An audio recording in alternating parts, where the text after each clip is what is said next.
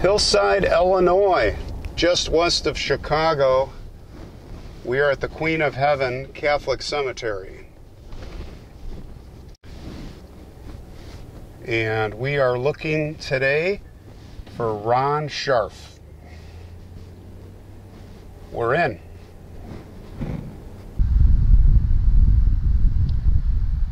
This Queen of Heaven Cemetery is right next door to another cemetery called Mount Carmel here in Hillside, Illinois. It's about 20 miles west of the city, and it just so happens that a lot of notorious American Chicago-based mobsters operated and are buried at this cemetery, and it's probably by coincidence because the guy we're looking for, Ron Scharff, I don't believe he was in the mafia, but ironically he was killed.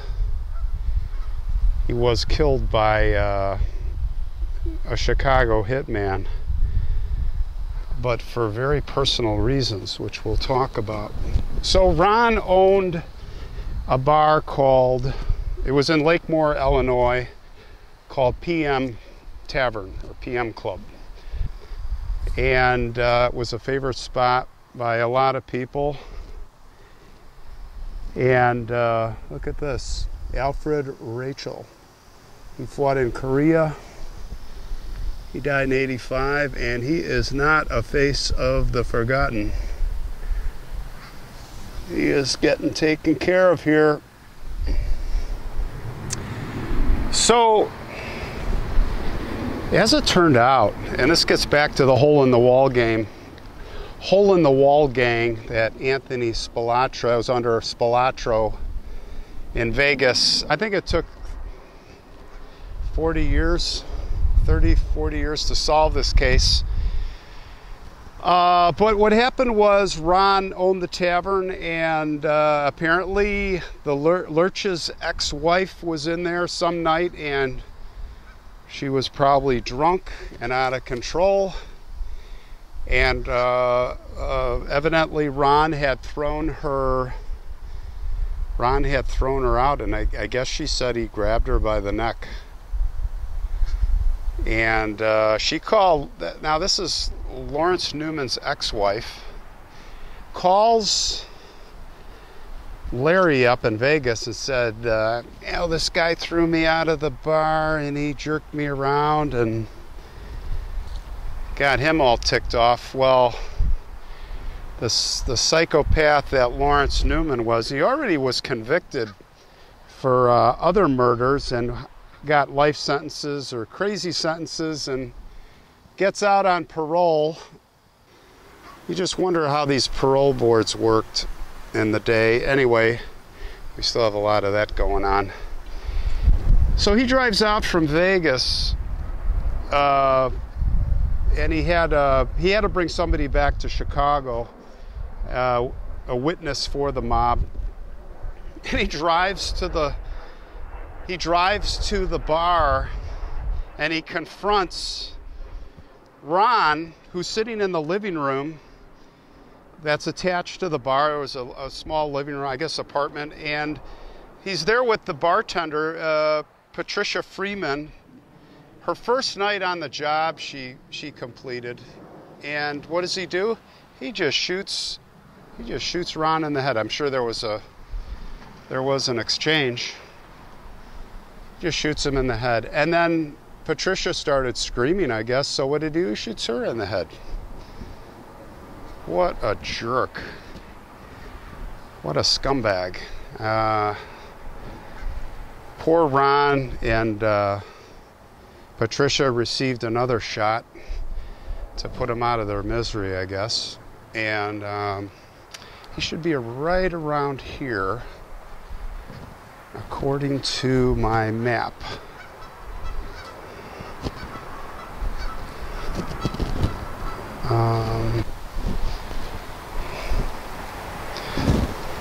So he killed both of them, and they just calmly walked back out and went about his business. I guess the guy that was with him was terrified. He heard the shots. Here it is, Ronald P. Scharff.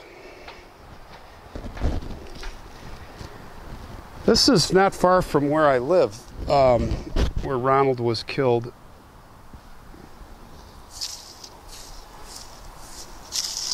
And it was 1981, yep, June 2nd, 1981. And we just, you know, nobody ever figured out who did this crime until a guy who took immunity, Anthony Spilotro's guy, Frank Cullotta, had to roll over and become a witness because Spilotro was ordered to by Lombardo, I think it was, to kill him, and a government guy came to the prison and played him the tape of the planned hit. And what would you do? Just like I would do, you'd turn government witness. Like, heck with those guys. That's how it worked. So he got immunity for all his crimes. Frank had killed people, but he put the killer of Ronald and Patricia, and there's another story I'll include in here. He put Larry Neumann in prison. He shared and made this case. He solved this crime, and hats off to Frank for solving this and letting people know. And poor Paul and his brother, I forget his name, they had to wait. Frank had told the FBI, told the authorities about this in the 80s, early 80s, and they didn't care. Total incompetency by the government or the police, and the family had to live with this for decades until Larry Neumann was put in, he was convicted and put in prison, and he died in prison, Stateville, I think it was, and took all that time to solve it. So we're going to, I'm going to see if I can find Patricia Freeman's grave, and she is buried up near where this happened. I'm down here in Hillside, nowhere close where the crime happened. We'll get some crime scene of the location where the tavern was. Okay, we've got this cleaned off. Pretty good for Ron. So Ron, you didn't deserve this. You were a young guy. You were doing great things for the community. You're a great father, and I hope you're resting in peace.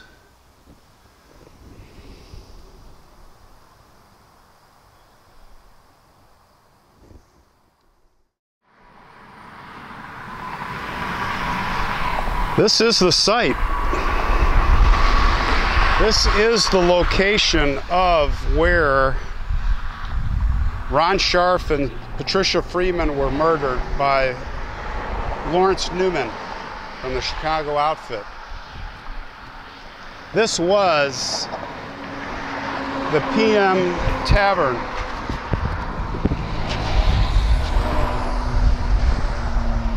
This was the PM Tavern. It's been torn down since, but this is the location. Now the bar had a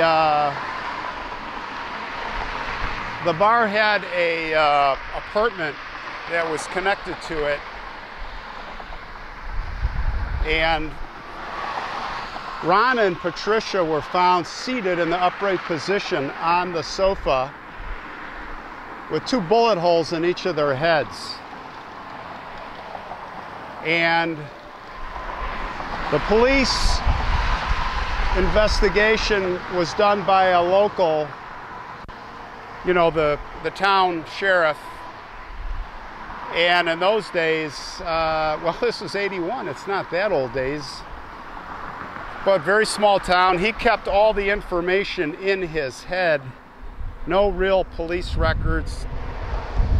Sounds like a lot of bumbling because nothing really happened. And come to find out that in the recent times, Frank Cullotta from the Spilotro gang, he was his #1 guy with his own crew. He was a made man out there in Las Vegas when all the skimming and all of that was going on. One of his men came back here to get Ron, to get even with him for supposedly choking his wife and throwing her out of the bar. And you gotta believe Larry Neumann's wife was probably not very respectable to begin with. Now that's speculation, but you look at a guy like Ron, which he had a pretty good, solid guy, family guy, worked with the community. For him to do that, she must have really been a piece of work. And then for her to call Larry, knowing the psychopath that he is, she had to imagine that Larry was going to come get this guy. Well, you know, as far as I'm concerned, whoever she is, she's as guilty and a lowlife, as much a lowlife as her ex-husband, Lurch. When police interviewed Deborah, she tried to turn the tables. She claimed that Ron Scharff had sexually assaulted her. And interesting that right after that, another man that she had told about the assault, well, he didn't recall anything about that. She didn't say anything. There's really no doubt that Deborah Neumann was probably a pathological liar and thus a pretty nasty instigator in all of this. And she's really got to take the burden, a lot of the burden for this terrible crime. She's responsible for these two murders. She didn't have to do that. She knew what was going to happen. So, anyway, this is where it happened. We're in Lakemore, Illinois, by Lilymore Lake. I am now in McHenry, Illinois. And this is the Woodland Cemetery. And we are looking for Patricia Freeman. I do have a general idea of where she is in the cemetery, so let's hope we can find her. She was one of the murder victims with Ron Scharff up at the PM Tavern here. All right, we're in. All right, we have located Patricia's grave right up here. Patricia was a mother, and she did not even make it to her 33rd birthday. She was 32 when she died. When she was murdered by that beast, Larry Neumann. She is right over here between these two trees. It's very, very quiet, peaceful cemetery. Most cemeteries are, but I don't know, it's just really quiet right now. So, Patricia A. Freeman, 1948 to 1981, mother. I don't know, there's not much I can say. We're telling the story here, but it's just really sad. She was a bartender, finished her first night successfully, and 5 a.m. I'm sure they were getting everything closed up, cleaned up, money counted. After finishing all the work, 2 bullet holes in each of their heads. How do you explain that? How can you even fathom a person that would do something like that. It's a beautiful spot.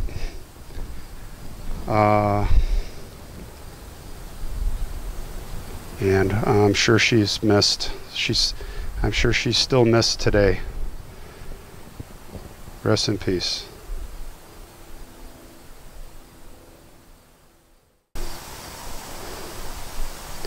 This is Thomas Michael Sirlock. He was 16 years old when he died in an automobile crash right around here. And he was driving a Chrysler Sebring. I don't know if that's a smaller car, but he was taking a left turn and 3 people in a Lumina hit him. And he died. He was pronounced dead at the hospital, Thomas was. It's another sad case of a child dying early. And I'll tell you this, guys, listen carefully. I truly believe that I'm going to look at what kind of car that was he was in. I'm guessing it's a smaller car, and I'm not a fan of your kids start driving. I mean, I'm not saying put them in a giant SUV or a truck, but we lost our daughter because she was driving in what I call a box car. A little, I don't know what it was. It had airbags, but it was a little crappy compact. And she did not survive the head-on collision. And let me tell you, I know kids start driving, they shouldn't be in fancy cars, but protect your kids. Put them in a car that has some beef, so that if and when they ever would get hit, they've got some mass and protection to absorb. Because these little stupid cars, I think, well, you know what I think. Rest in peace, Thomas. Rest in peace.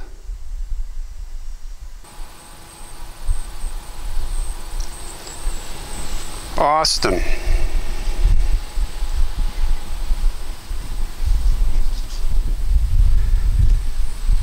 Little Austin Michael Mueller. December 28th, 1995 to January 25th, 2000. It says, our little lover boy. You know, every family has their special sayings and attributes and nicknames, and they all emanate from a child. All these things we say, and within our families. Rest in peace, Austin.